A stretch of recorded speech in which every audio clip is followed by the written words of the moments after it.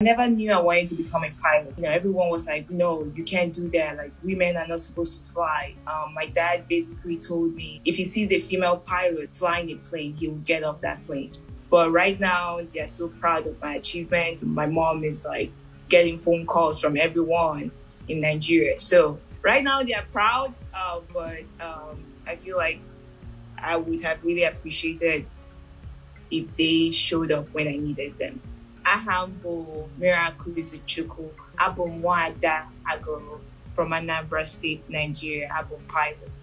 I initially came to the US, to the United States, to pursue nursing as a career because that was what my mom told me, that that's the path you have to go to succeed in the United States. So I didn't think about becoming a pilot until I met a professional pilot. He basically put the idea into my head to go on a discovery flight. So that's what I did. I went on a discovery flight, and that sealed it for me.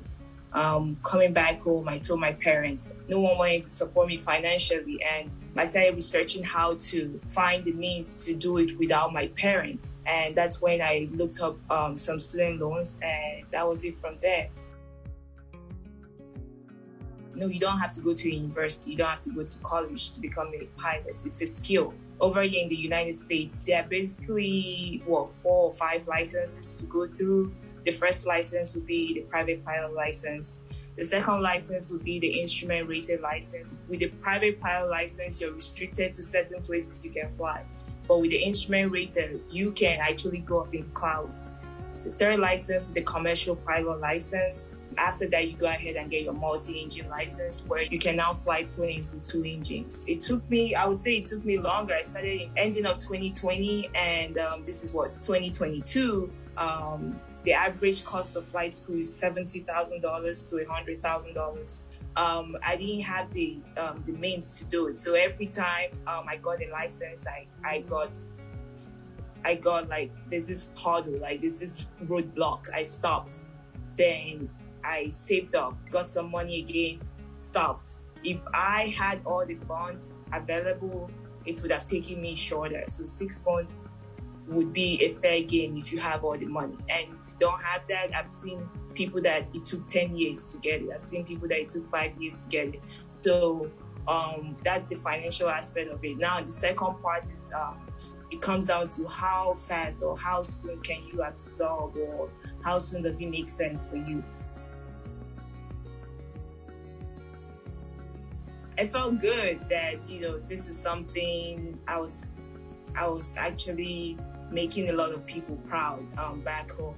I mean, right now, after getting to this point, getting my commercial pilot license, my parents, or my dad, my mom, are now like happy. Initially, when they were trying to discourage me, I think it was coming from a good place.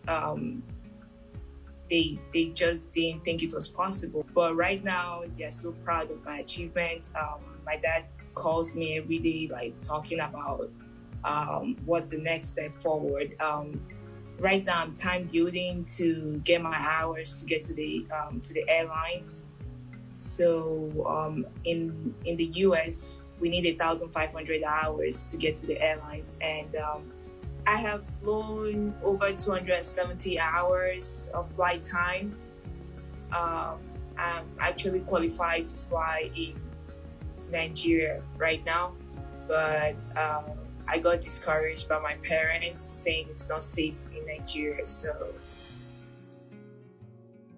an advice I would give to everyone trying to do something huge or something significant would be, perseverance is the word, and that's the only way, I'm here today, and also by the special grace of God. So yeah, just keep going, and it's going to pay off.